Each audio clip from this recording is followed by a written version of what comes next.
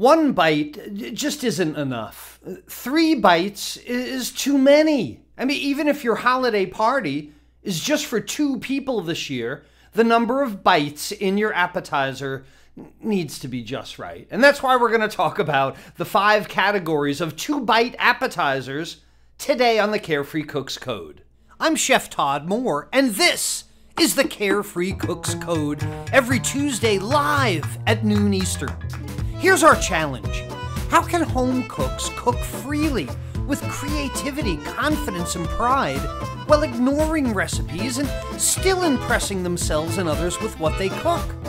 Well, the answer is found in becoming empowered with how cooking works, using dependable and repeatable methods of cooking that work for any ingredient, for any diet, and any desire, just like chefs do. And we'll know we've cracked it when everyone sees cooking as an exciting and rewarding way to improve their relationships, their lifestyles, and their health through better food and cooking. This is the Carefree Cooks Code. Hey, welcome back to the Carefree Cooks Code, everyone. This is the weekly show for the methods, techniques, and insights into better food and cooking. And we're live every Tuesday at noon Eastern. Here, by the way, is the schedule of remaining live broadcasts for the year. Then I could use some time cooking alone for a change without 800 people looking over my shoulder. Next Tuesday, here's the schedule. You want to take a screenshot or something. Next Tuesday, the last Carefree Cooks Code broadcast of the year. And then the next 2 Thursdays, the next 2 Saturdays are going to make it an even 177 That's not an even number. Well, nonetheless, 177 live broadcasts in 2020, 49 Carefree Cooks Code episodes on Tuesdays, and 128 live cooking segments on Thursdays and Saturdays. Some quick math, 177 broadcasts out of 365 days means we've been together on average every other day for the entire year. And I'm really proud to feel as if I've fulfilled my commitment to you. I'm confident that I've given great benefit to the people out there that have to stay at home and cook their own food. I have not missed a single Tuesday, Thursday, or Saturday since we all entered lockdown in March, and we're going to stay that way through the end of the year at least. I'll be back well rested with a lot of new ideas and lessons in 2021. Also, you can find all the past videos at facebook.com/chef.todd.more/videos. And if you want to see what I'm cooking when we're not live together, which is only every other day, evidently, follow Chef Todd Moore on Instagram as well, because I'm a carefree cook. I create my own recipes. I bring friends and family together virtually. I learn every time I cook. I create my own cooking style because I practice pro methods. It makes me wind up loving my cooking. Hey, you know, it's the most wonderful cooking time of the year. Even if you don't have a big audience for your holiday party this year, you can still be really proud of the appetizers you can create, even if it's just the 2 of you. You can pretend it's a big party. You can pass appetizers to each other. Oh, sir, do you care for a mini chicken Wellington? Yes, thank you very much. And then you give the tray to your husband or wife, and then she goes, oh, ma'am, would you like... You can both be servers. You can both be guests at the party. It's like Heather and I this year. I mean, I still plan to have some great holiday appetizers, even if it's just for the 2 of us, because so many of them freeze well. You can take out 2 or 4 at a time. So maybe the last 3 weeks of this year, the last 3 weeks left in 2020, this is where you can really impress yourself and your bubble, for that matter, with what you've learned in 2020, demonstrating your carefree cooking skills that you've been honing over the last 12 months, and end with this fantastic end of the year appetizer party. And you don't need more than 1 person to do that. Chef and guest at the same. If you have 2, even better. And if you want to make it even fancier, call it an hors d'oeuvre party. Go ahead and spell that for me if you can. Instead of appetizers, call it hors d'oeuvre, and it'll be that much fancier. All right, first, we've got another What Am I for you today. Looks like a list of ingredients, a bunch of things in there. I see some liquor. That always gets my attention. Take a good look at that and tell me in the comment section below, what am I?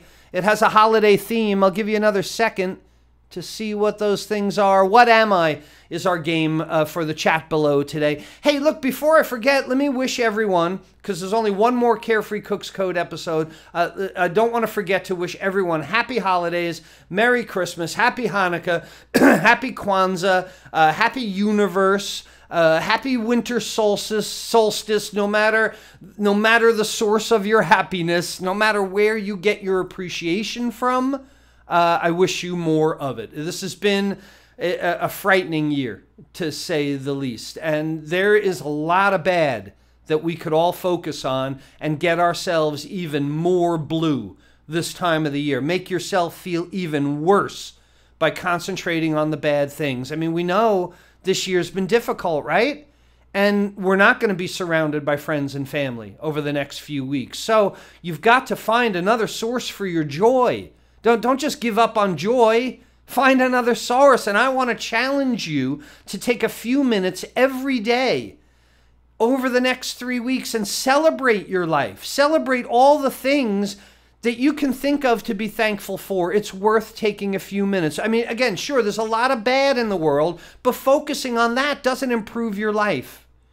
This is the time to think about how fortunate you are, no matter how you define fortunate. A lot of different definitions, and that's why I want you to throw yourself a little 2-bite appetizer party this year. And I'm here to give you the 5 categories of hors d'oeuvres so you can amaze yourself with the variety that you cooked for yourself. I guess. Look, let's start off the class with the definition of an hors d'oeuvre. An hors d'oeuvre, whether it's hot or cold, they're very small portions of food to be served before the meal to stimulate the appetite. And it's a French term, of course. Hors d'oeuvre translates as outside the work. And its usage really comes from the classic kitchen brigade system that we've talked about in my episode, How Many Chefs Do You Have to Be? Because hors d'oeuvres originated from the service staff's responsibility to prepare small little tidbits for the guests to enjoy while the kitchen staff was preparing the meal. They're generally the first course or introduction to a meal. They're made out of the discarded tidbits, little things left from the kitchen, and the waitstaff was responsible for this. They're more typically served with dinner than lunch. You really don't have a lunch appetizer, but preparing hors d'oeuvres and appetizers uses skills from almost every section of the kitchen.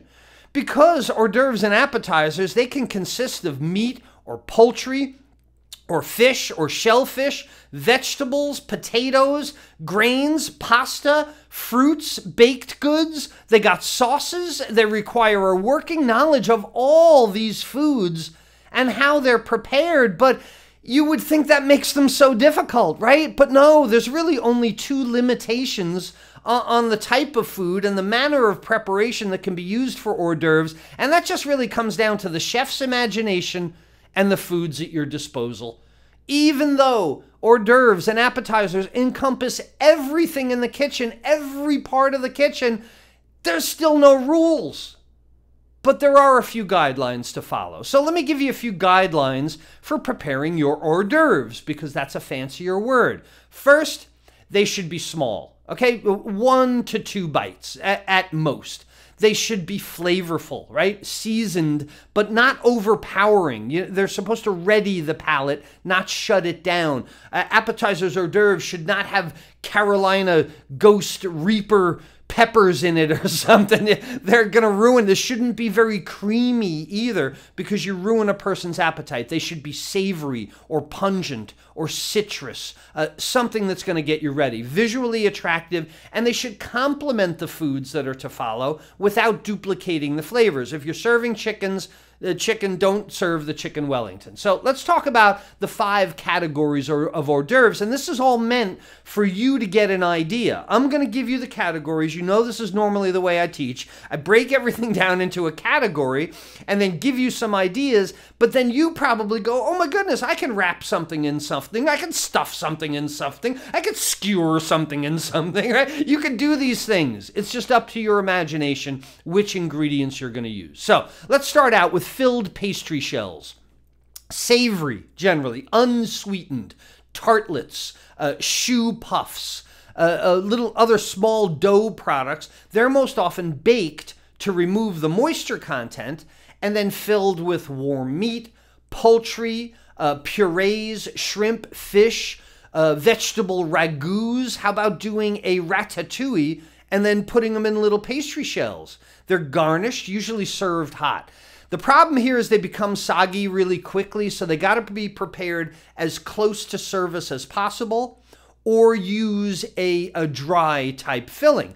So things that I used to prepare that were similar in my catering company, these were amazing.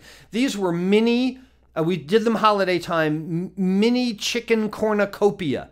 And it was julienne green pepper, julienne red pepper, julienne chicken, bits of tomato with a little bit of salsa. We had these little mini tortillas. We would fill them and roll them in like a horn. So it was the horn of plenty kind of thing. I would do my chicken salad in little phyllo shells with my amateurly. I got better at the cantaloupe chicken, but don't laugh at my cantaloupe chicken there also. And my famous chicken Wellingtons, little mini chicken Wellingtons that you can do with beef with a lot of ingredients also. All right, the second thing you can do are brochettes, skewers, kebabs, things like that. Hors d'oeuvre brochettes, they're usually small skewers. They hold a combination of meat, poultry, game, fish, shellfish, vegetables. You could skewer mushrooms and cucumbers or things like that. They're normally baked. Grilled is really nice, putting grill marks on them. Broiled, and a lot of times served with a dipping sauce. Here's a key for you that you probably should know. If you're using wooden skewers, soaking those skewers in water beforehand can prevent them from burning on the grill or in your oven. So get yourself wooden skewers, or get small ones or thicker toothpicks. You know, this is a mistake people make. Your skewer doesn't have to have 100 items on it. You can skewer 1 tomato and 1 shrimp on a skewer. Great hors d'oeuvres. Things like a caprese salad with tomatoes and mozzarella.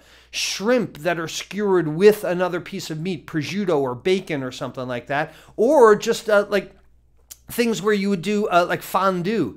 Bits of meat on skewers in boiling liquid is dangerous, but nonetheless, you can skewer just about anything. If you were to take those skewered meats, grind them up, and combine them with fillers, you'd have meatballs. Meatballs from ground beef, from veal, from pork, from poultry, a lot of times served in a sauce, buffet style. One of the caterer's tips I can give you about meatballs is they stay hot forever. You put meatballs in a sauce on like a chafing dish or in your crock pot, they don't deteriorate.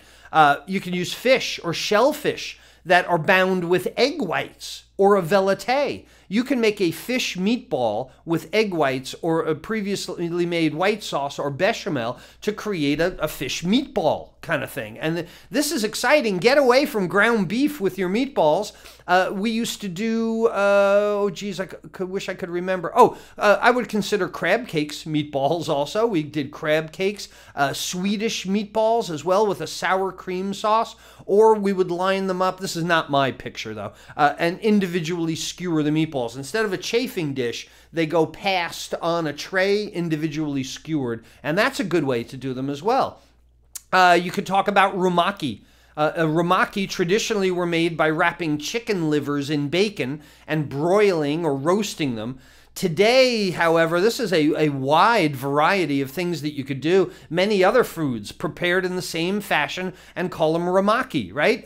Blanched bacon, if you're going to do bacon-wrapped scallops or bacon-wrapped olives or bacon-wrapped asparagus or bacon-wrapped water chestnuts. How about bacon-wrapped pineapple? How about prosciutto wrapped pineapple or melon, right? A meat wrapped around something else, a rumaki. But I say blanched bacon. You gotta pre-cook that bacon first. Otherwise, it's really gross. Undercooked bacon around a piece of fruit. Thinly sliced meats like prosciutto, Spanish jamon, salamis can be used really in the same way to make a rumaki. It's easy to do. Wrap one thing around another thing and roast it or bake it. Little mini hot dogs wrapped around a pastry dough could be done that way as well, or wrapped around bacon. How about bundles of asparagus or broccoli or jalapeno peppers wrapped around hams? How about taking a pastry dough or wonton skins that we'll talk about in a minute, wrapping a shrimp that way? Just an endless number of things that you can do. And speaking of stuffing and wrapping, how about wonton skins, puff pastry, phyllo dough, all those things? When you use a wonton skin, like an Asian noodle, you get a whole bunch of different possibilities. Miniature egg rolls, right? No matter whether you're using wonton dough or not, you can wrap a bunch of vegetables or proteins in phyllo dough, in rice paper dough, in spring roll dough, things like that. You can fill them with cream cheese and crab. Really, they can be filled with anything that your creativity allows. And then your skins, your stuffed or wrapped item, they can be fried, deep fried, pan fried, steamed, like with dumplings. Dumplings are a great idea for appetizers. Things like phyllo, spanakopita is a great spinach, sauteed spinach, onions with feta cheese wrapped in phyllo. It's too easy. Puff pastry around beef or chicken, the mini chicken Wellingtons that I've shown you before. Too easy to make little tricorn appetizers with wonton dough here. Put things in there. Wonton wrappers in your muffin cups. Make a really nice holder for appetizers as well. Or how about dredging a jalapeno popper stuffed with cheese? And then, I mean, come on, there's just endless others. It's just left to your imagination. Any of these categories. Wrap something around it, stuff something in it, cram a spike through it. You know, there are all different ways that you can use your imagination and the ingredients that you have on hand to put great little 2-bite appetizers. Maybe this year, because we don't have such a large family, we're not having these large gatherings, maybe the food should be in bite size with the gatherings. 2-bite food for the 2 people you're having over. So let's consider phyllo dough wrapped around mushroom caps. How about filling mushroom caps with sausage or spinach or cream cheese? How about taking little tiny red potatoes, steaming them, carving out the middle, piping some sour cream in there or caviar, or some Roquefort cheese, blue cheese with walnuts, artichoke hearts. Artichoke leaves are really easy to do. Little oyster shells, little small potatoes. It's just my mind goes crazy thinking about all the little tart cups, shells, little muffin cup things that you can do that you can fill with fish or shellfish or vegetables or mushrooms or tofu. It's just on and on and on. And really the secret to great hors d'oeuvres and appetizers is to let your imagination be your guide. Keep the ingredients together into things that you like. Keep them harmonious, same size, same shape. Consistency of cut is consistency of cook, gathered together in the same way. And if they look good, if they taste good, if you don't need a knife and fork for them, right? Just popping it in your mouth sometimes is too much.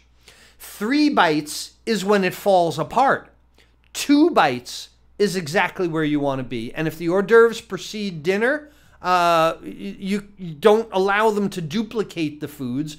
Don't let them overpower the foods. Don't make them excessively spicy. But you want to get your diner, even if that's you, thinking, wow, this is a good little 2-bite appetizer. I bet the meal is going to be incredible. So run with this idea now, because I can't give you a whole list of comprehensive list of hot hors d'oeuvres. It's virtually impossible. The list would be listless, limitless is what it would be.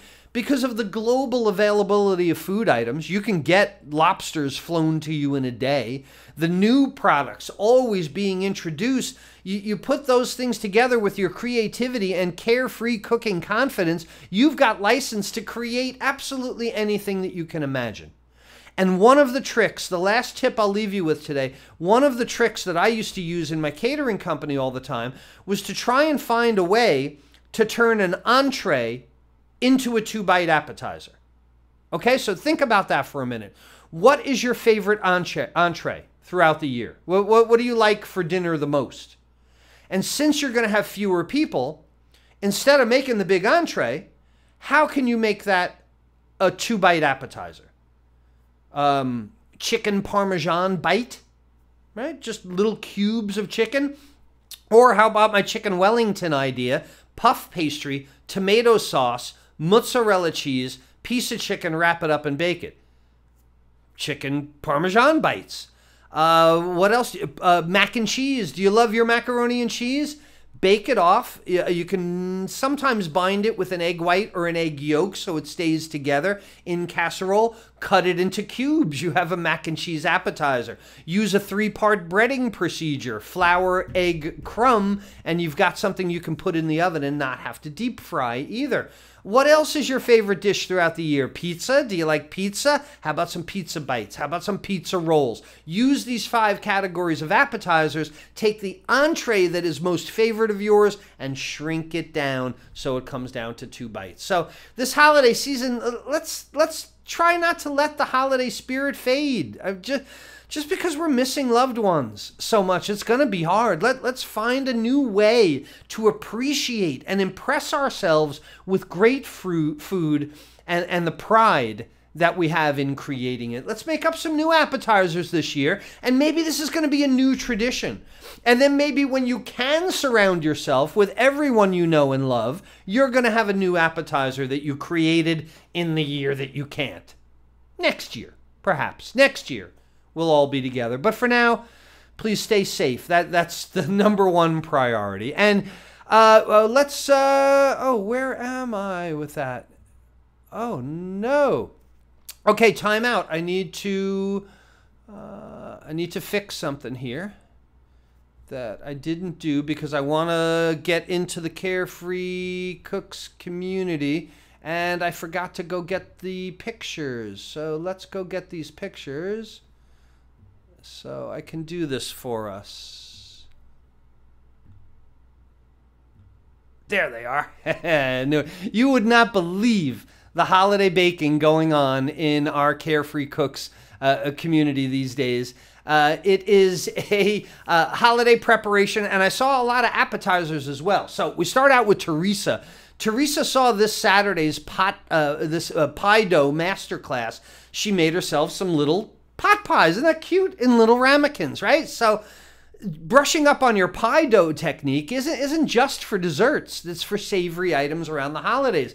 Could you do in your little muffin cup, push some pastry down in there, fill it, and put pastry on top? Could you do 2-bite pot pies as an appetizer this year? I don't know. Paula did her first sugar cookies ever this year. Really nicely done. First try. Those are tough to ice that way. Nicely done, Paula.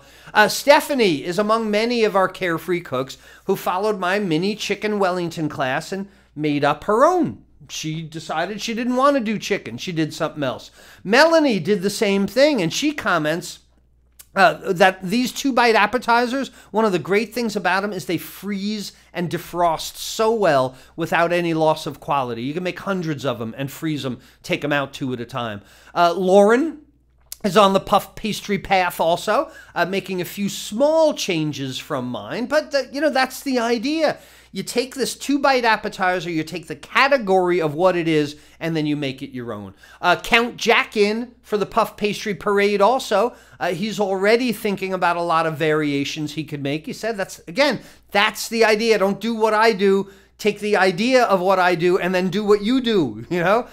Mary is on the board as well. She's wrapping puff pastry stuff, stuffing it in there. She's thinking about all kinds of variations also. And Brienne is a vegetarian. So she made her not-so-chicken Wellingtons with sautéed yellow squash and zucchini and a little bit of butter and garlic. That's the idea. Find the method. Find the answer and then put the ingredients in that you want. And really what you can do is if you take one of the 5 categories of appetizers and use the ingredients that are right for your diet or your desires, then you're going to have an endless variety of really cool stuff to eat this week, this weekend, this holiday season. Start this week if you want. I don't care. All right, let's get back to the what am I for today. It looks to me like if you put egg, bourbon, sugar, cream, and nutmeg together, you're probably going to wind up with eggnog. Eggnog is the what am I today for the holiday episode. Oh, and hey, by the way, I've got to pass this on. I've got another message for you from Chef Jose Andre, founder of the World Central Kitchen. Not really, but he didn't really send a message, but I'm sure that he would like to thank everyone who took advantage of any of my Cyber Weekend offers a week ago, because a percentage of your purchase led to the donation that we were able to put together for Giving Tuesday, and I sent the whole thing to World Central Kitchen so they can continue to feed displaced and disadvantaged people during this time of such acute need. I'm sure Chef Andre, thank you. He thanks you. I thank you. Really cool. Look, if you know someone who's having a 2-person holiday party this year and they could use some 2-bite appetizers to make them really proud and happy, please like, love, share this video with them so they can have a better holiday season also. And when the holidays are over, so is my holiday cooking success class. There are just a few more sessions scheduled for this year. And in this free class, you're going to discover my 5-step plan that outlines exactly how to plan, cook, bake, coordinate, and use the leftovers creatively this holiday season. Go to webcookingclasses.com/success to find a spot in some of the last classes of the year.